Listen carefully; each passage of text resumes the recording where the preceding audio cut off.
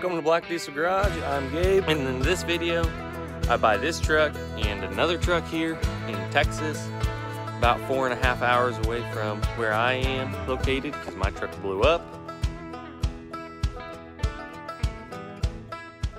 Hey guys, I'm going to look at a truck. I'm in Texas on US 59, I think is what it is.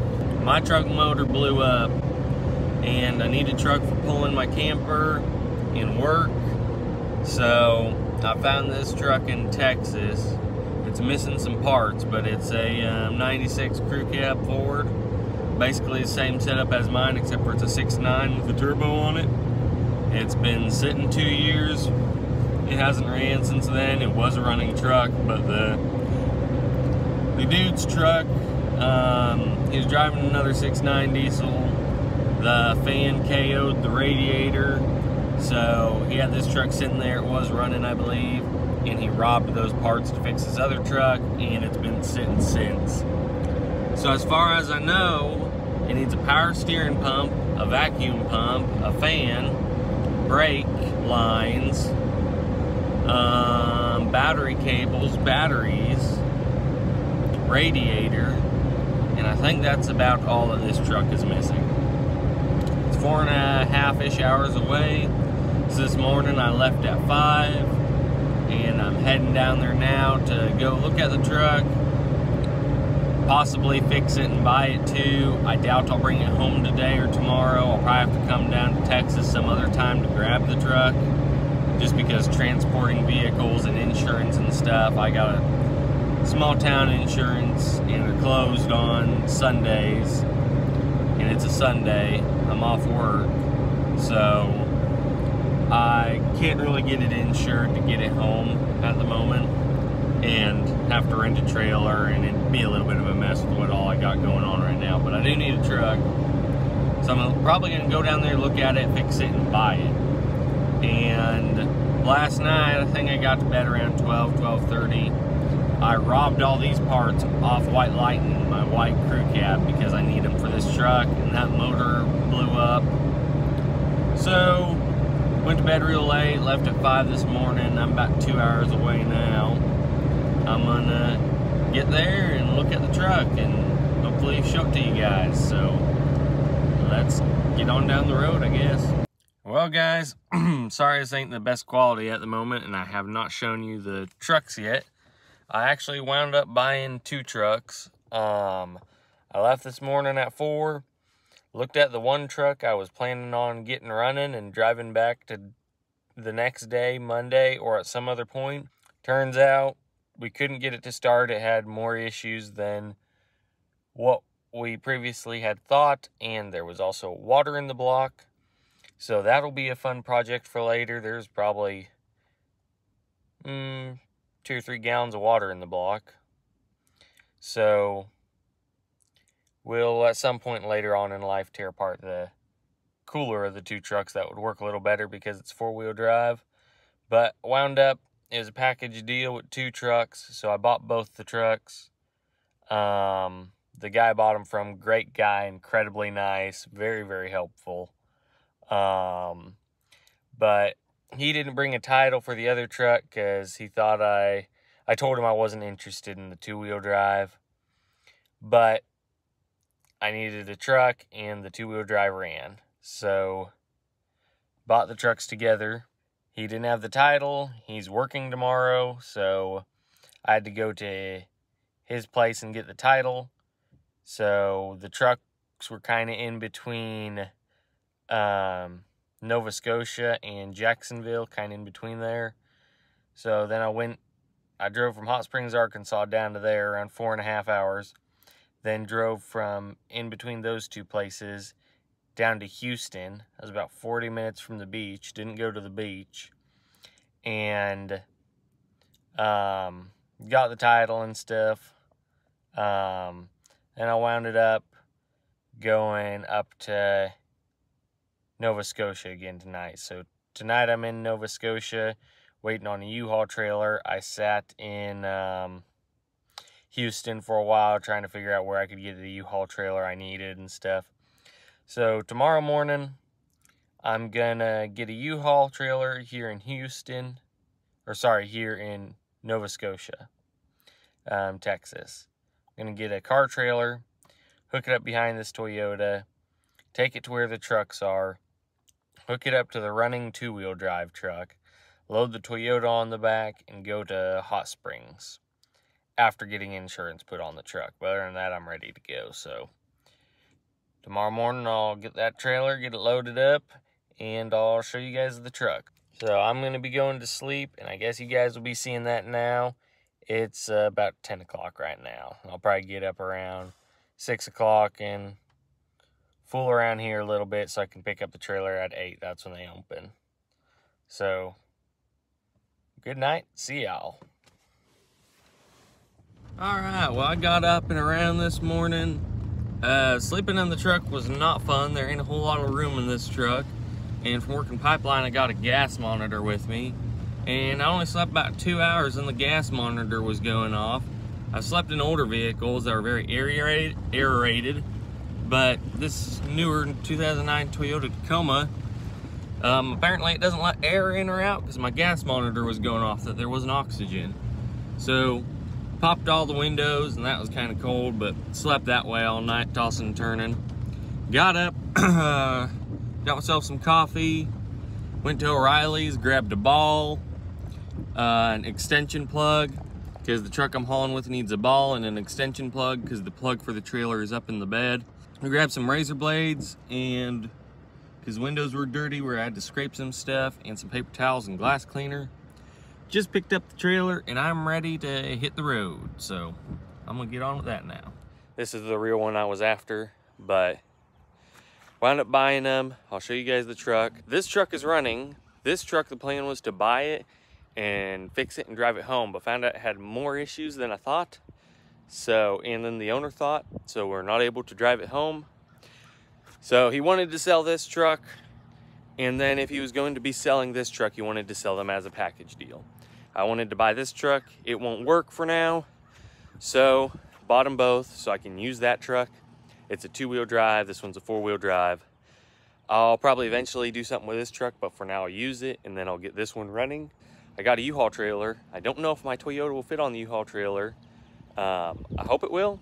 I think it will.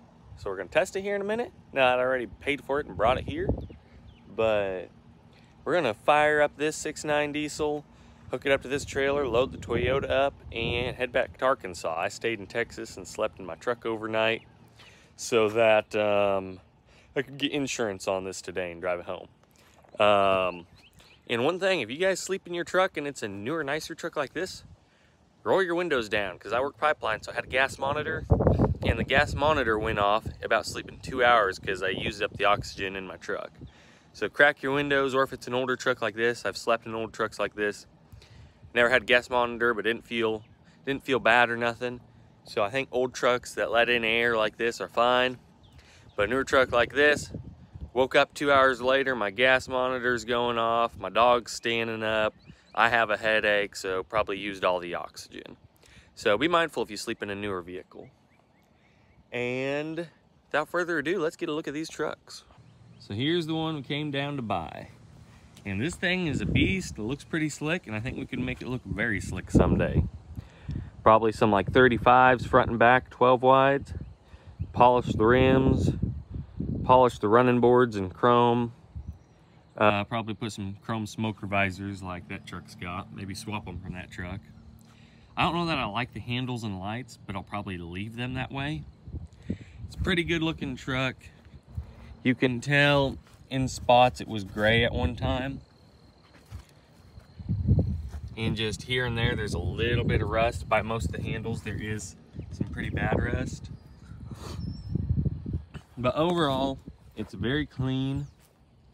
There's some messed up paint there. This door has some dents in it. Other than that, I do not believe that there's any dents on this vehicle. Another odd thing I saw is this bed here. Usually you have a marker light here. Well, this is filled in. I don't know if someone filled that in or they bought it and it didn't have the hole cut, but they wound up putting these round lights down here, which honestly, I kind of like it. Got aluminum rims all around. I don't know, I haven't crawled and checked, but I'm pretty, actually basing on how far the rim sets out, I bet that's a spacer, not an actual dually rear end. So probably a non-dually truck, someone put this bed on. If you look at the frame, there's some oil and fuel, but the frame isn't really rusted.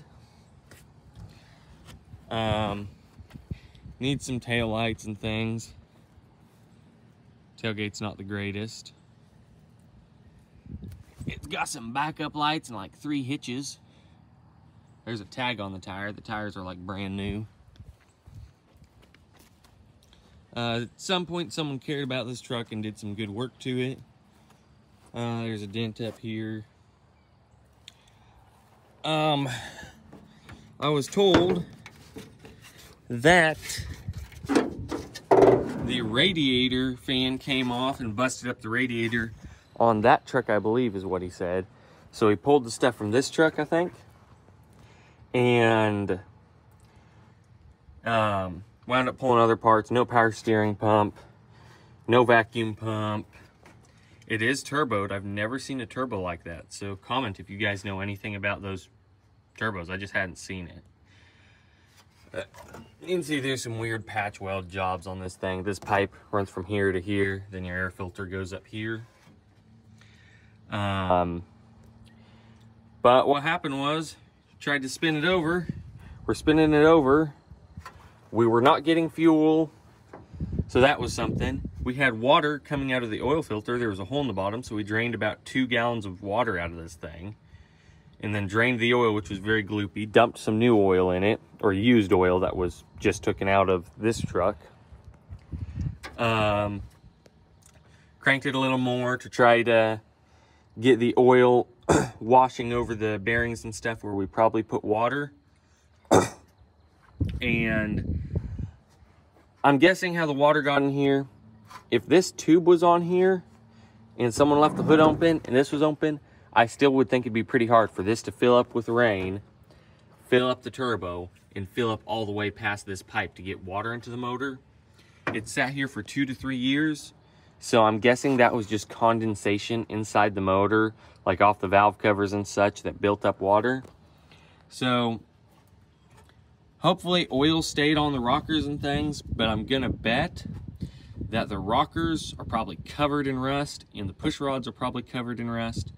So I'm hoping we can replace these parts on the engine, pull the valve covers, pull the rockers and push rods, clean them up or get new ones, and hopefully the cylinder walls are all right.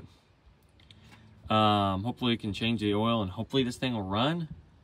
If that's a little ways off, I'm just gonna haul it to somewhere. It also had some electrical issues. He said when he parked it here, it was, and pulled the radiator, it was a good running vehicle at that point. Someone has some deal going here with a lot of fuses. It's aftermarket. Something here is aftermarket, I think, for an air compressor on this truck. There's, it looks like an air valve bleed off. I'll show you guys the inside in a minute. But underneath we have some cool goodies. Back here, here's a pressure switch. Looks like not for a pickup. Looks like off a well or something, or air compressor in a sense. I don't know if that's normal to do that. I don't know if that's a little air compressor or what that is. Here's a big old air tank. And that's all I see as far as that. I don't see bags, so I wonder if they had an air horn on the truck or just an extra air supply. Looks like right here there's a fairly nice exhaust brake plumbed in. So that's pretty cool. My exhaust system doesn't look half bad. Under the truck doesn't look too greasy. Still has both tanks. More exhaust pipe. I think someone really cared about this truck. Here's the transfer case. I haven't seen one like this. Supposedly it's a better heavy duty one. Not factory, but I personally do not know about that. There's a little bit of grease under the transmission, but it honestly looks really clean. And here's the crossover pipe. And the crossover pipe is rusted right off right there. So that's something I'd have to fix and wouldn't be the best for the truck either. I think that's all the goodies underneath. There's exhaust brake, air compressor, and it's pretty clean. Show you guys the back of the cab. There's 2 injection pumps. There's more filters than this. There's a ton of filters with this truck. Headliner, faded, kind of okay shape. I could probably cover it in cowhide or something. There's the roof. Here's a brand new dash pad. There's exhaust wrap, header wrap, whatever, and all kinds of goodies. Seats are all right. I don't like them, but they're all right. Door panels have been painted black. They need redone. They weren't done a good job. Like, see, there's another rust hole. It's only where the handles are is the rust holes, I believe. Seat, kind of cool looking seat. Little weird how far that lays back, and there's some things I don't like about it, but not bad. Matches the truck. Once again, not the best painted door panels. The truck is missing the whole dash. And he said he pulled the dash to clean up the dash because it was really gross, like that paint. And it slid out of the back of the truck and he broke it. But he said all the wiring should still be hooked up and still should be in working order. But I couldn't get power on anything. So probably something to do with under the hood. Something got robbed or something from the battery to the cab power. But 4-wheel drive, automatic C6. Looks like a tilt column from here. I'll check that. 96, so it probably is a tilt column. But I think this thing would look really good with some black or brown carpet, maybe vinyl floor, but like some King Ranch seats. Do a good job painting all the door panels, black dash, or maybe find a brown dash with a black dash pad, and then either do a leather wrapped cover, leather wrapped ceiling modilio, or a cowhide ceiling modilio. Maybe put some leather on this or cowhide on this or something. Oh yeah, another thing is this is a power slider window, aftermarket power slider window. It has a bush guard he pulled off. There's some interior panels and things, some flex pipe. It takes the factory air breather, old busted up radiator. It's an aluminum one, so it's been replaced. There's a bunch of parts, fuel pump, or sorry, power steering pump pieces, tail lights, just all kinds of stuff. Little swirly top light. So, a lot of good parts. There's looks like some straight tread spare, or straight single tire truck spare. 2 injection pumps.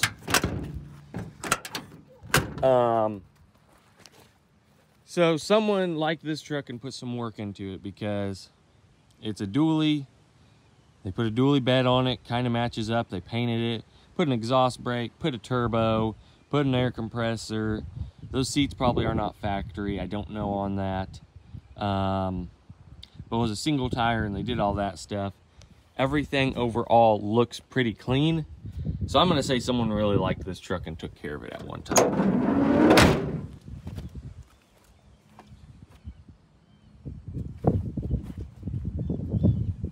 A look around the outside. And these trucks don't have a hundreds place on the miles, but looking off here, it has, look at the pedals. Pedals do not look too worn down. They actually look very good, not worn down. The seat doesn't really look worn down, but we can't go off that because it's probably not the original seat. But judging off the pedals not being wore out, the frame being clean, the motor being clean, I would say it'd be a long shot for it to have paint and bed and stuff at having 30,000 miles. But I bet this truck has 130,000. I doubt it's 230,000.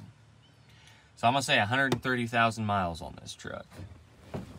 Aftermarket speakers. Pretty cool pickup. Now let's look at this one we'll be driving today. I need to throw a ball in the back. It's got a big old pipe bumper. It's got a plug-in back here, so I got an extender for the trailer. And it's got a 5th fifth wheel hitch, some just random stuff, and make sure if you drive a vehicle and you haven't had it tagged, take the tags off. That's very illegal. You'll get in more trouble having wrong tags on it than having no tags on it. It's been bed lined on the back half here. He ran out of stuff to bed line here. The rest of it is bed lined on up the back of the cab and over the top of the cab. It has good tires on it. It's a 2-wheel drive. The bed is not an 86 bed, as you can see. It doesn't have the crease in the fender here. Smoker visors, handles. There's a bunch of filters and new stuff. Not great in the interior, but not bad at all. I guess this truck, it's actually a pretty clean interior. F350. I don't like how it's mounted, but a good front bumper. I guess there's pollen on the window, and someone's cut here. All new shocks. I really wasn't paying that close attention to what all he said about this truck because it wasn't the one I was interested in. Front looks a little more wore out on interior, but not bad. Seats worn into. I guess this sat in a barn for like 18 years at one point in its life. So, looking at the pedals, you can see there's wear on the brake and stuff. It says 80,000. So I would guess 180,000 on this too, because that's almost 200,000. And looking at those pedals, I could believe 200,000. But this sitting in a barn for 18 years, and granted there's some interior wear, but it doesn't look like 300,000 miles worth of wear on this truck. It's an original dually 4-speed 2-wheel drive. Let me pop the hood. He said he rebuilt this motor. Technically it was not a full rebuild. I'd call it more of a regasket. Took the block out, cleaned the block, left the cylinders in it and the crank in it. He plastic gauged the bearings in it and they came out good. So he just left that all alone, left the cylinders in. He said he should have done rings on it. Wishes he would have, but he didn't. But it's got the new valley pan. He reworked the heads. He regasketed everything. I could be wrong, but I don't think it needed it. I think he just went ahead and did that. So this being regasketed, you can see there's a little bit of oil leaking. He never retightened the bolts after first putting it together. I think it has 6,000 miles on it since he did this, if I remember right. But didn't paint the block, and you can see it's actually very shiny metal and clean. Like he did take it out and clean it up. He changed the oil on this the other day, and I guess the coolant system has a lot of brown junk in it. He was thinking it was from the block. I'm kind of guessing that maybe someone dumped stop leak in it at one point. And actually, if the fan did come off this, and if the radiator in the back of that truck is one out of here, it's a newer radiator, it's not original, and it probably came from this truck. So I bet someone was having a leak, put stop leak in the system, which I never recommend, and then wound up still having to get a new radiator. In my opinion on stop leak, if it can plug a leak, it's gonna plug your radiator core. So don't put it in, and it's very hard to wash out. He put a fuel filter on, or a coolant filter on there. He disconnected it, but he had one on there to try to siphon some of that brown junk out. That's about it for the motor. I threw my batteries in it. Someone had messed with this, took stuff apart, so he just recently messed with it and threw some things back together. I think this wire goes here for charging. It was on the battery, but it looks like it should run to this fuse and then to this block, which should charge the battery. So I think there's a lot of wires here. I think that's put back together right. The glow plugs are not currently working. He took away the AC and just did heat. These are for the headlights. They weren't working, but we threw these on, made them work. They're actually for the headlights. It has nice aftermarket headlights, which is nice because these trucks don't have good working headlights. Front brakes use a little bit of fluid. but it actually stops really good. So we're gonna get this thing started, hook up to the trailer, and load this on the trailer hopefully, and head on 4.5 hours away to where my campsite is. So I'll get this thing started. Get some Go-Go juice, some spark plug fluid. These don't have spark plugs, so you gotta spray the spark of juice in them. And see if she fires up.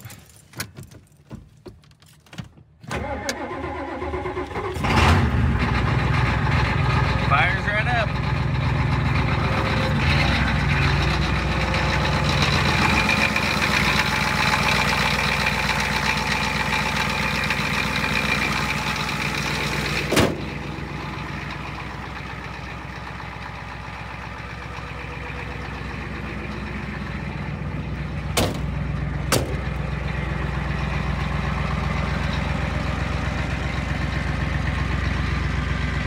Well, off camera, I'm gonna do all my swapping because I don't have a tripod with me, and now I'm kind of in a hurry, so I'm gonna get to doing that.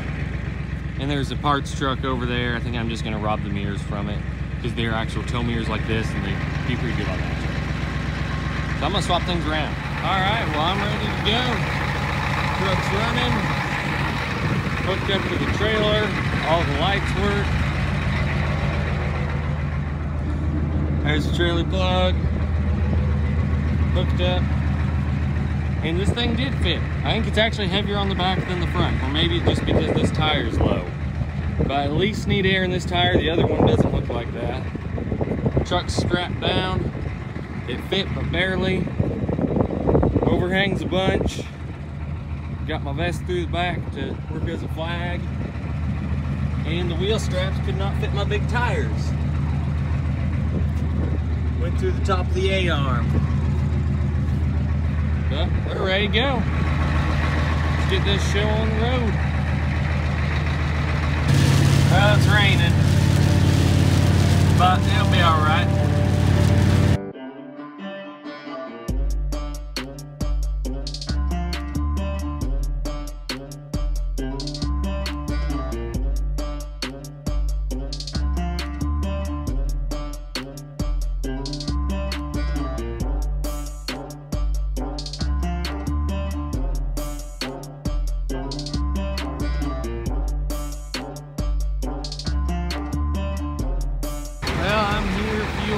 Diesel. I only driven the truck 30 minutes.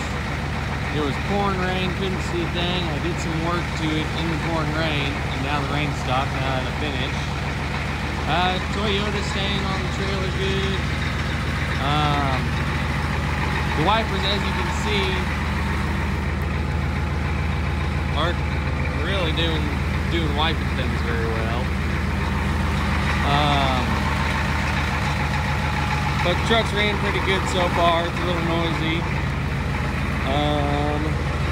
I'll throw some Rain-X on that front window. Filling up with diesel. One of the problems was my phone. The radio wouldn't charge my phone. So I ripped out some wiring and stuff and put a thingy-ma-deal in so I can charge my phone. But it's running pretty good so far. Now just fueling up.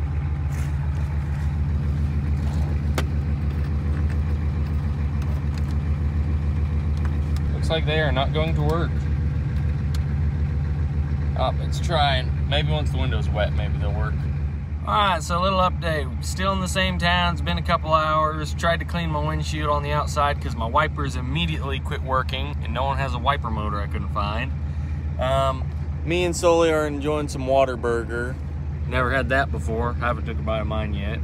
But also, it's kind of a rainy, dark day, and I'm in Texas, and they're kind of strict.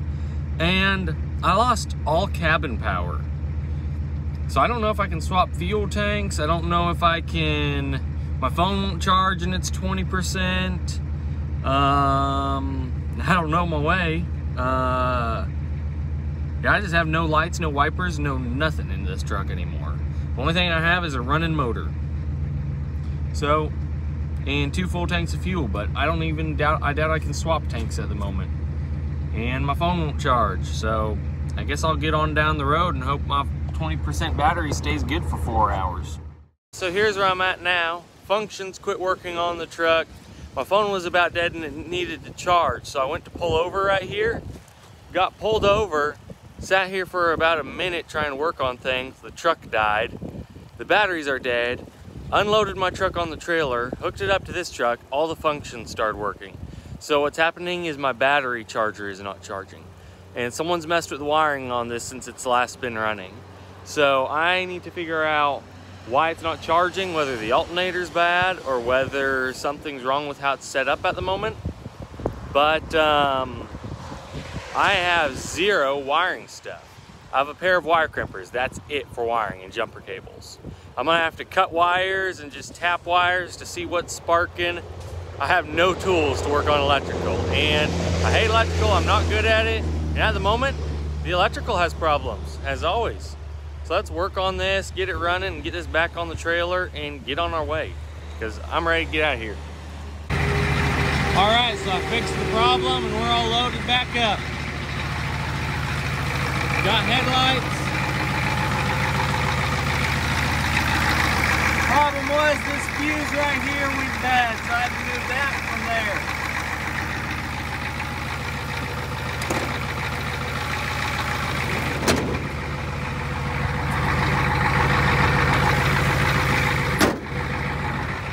Now we're good to hit the road again. And we got lights. Well, we stopped for a little break to let Sully out and have some fun. And so far so good. I like the truck, runs pretty good, pulls pretty good. I don't think it's been turned up, so I'll probably turn it up a hair. It has like probably 1.5 inches or 2 inch exhaust on it. 2 tips just dumping out right behind the cab under the bed, so it's pretty noisy. I don't like that. I'd like to go to a better exhaust on it, like a 3 inch all the way. 3 or bigger. The bush guard, I don't know if I want to lift it up, leave it where it is. I don't know what I want to do with that. I do probably want to fasten it a little differently than that, and probably build a tube in the front that comes out to the side, fill it in like our air channel, and just clean it up a little bit. Maybe finish painting it tan, maybe paint it a different color. Probably just finish bedlining it tan and call the truck good. Re-tint the windows on it. But nice little stop, and I'm gonna hurry up and get down the road again. Sully, come here. Load up. Good boy. Good boy.